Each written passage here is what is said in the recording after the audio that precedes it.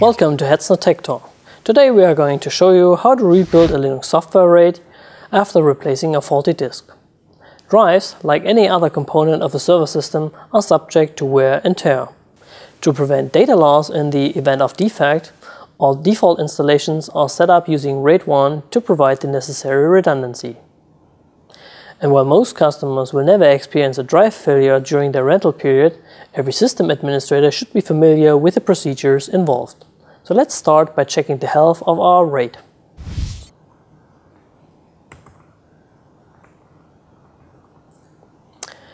We can see that the arrays are currently healthy and up to date, as indicated by the two U's in the square brackets. You can also see the partitions from which each array is assembled, as well as the size and the metadata version. If a drive fails, the output changes. In most cases, the defective components will have been automatically removed by the kernel, and so they will be missing from the output of proc-mdstand. As we can see in this case, the second drive has failed. Before asking technical support for a replacement, we need to determine the serial number of the surviving drive. For example, using HDPARM or SmartCDL. After the drive has been replaced, we need to duplicate the partition table from the surviving drive onto the new drive. The tool we need to use depends on the type of partition table. In general, drives larger than 2 TB will use GPT. To find out, we are going to check the partition table in the master boot record using sfdisk. If GPT is used, any recent fdisk should output a warning and recommend the use of gparted instead. In any case, the partition table will only contain a protective single partition of the GPT type. In our case we have MSDOS, so we can directly use sfdisk to copy the partition table.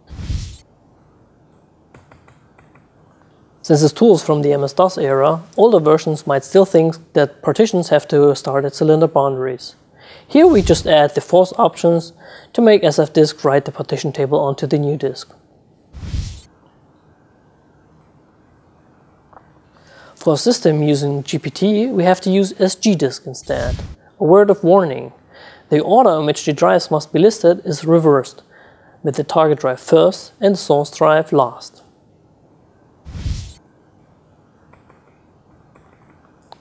Now that we have copied our partition table onto the new disk, we can start rebuilding our RAID by adding the corresponding partitions to each RAID array. If you are unsure, check the output of proc-mdstand once more.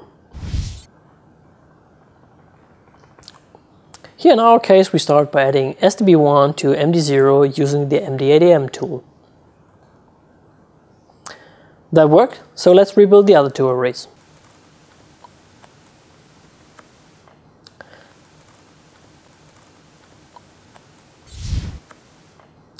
Now we can check the output of proc-mdstand once more to see that the arrays have started their recovery process. Once the arrays have completed their rebuild, we can finish our repairs by installing the bootloader onto the new disk.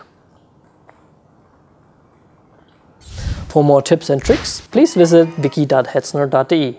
Thanks for watching.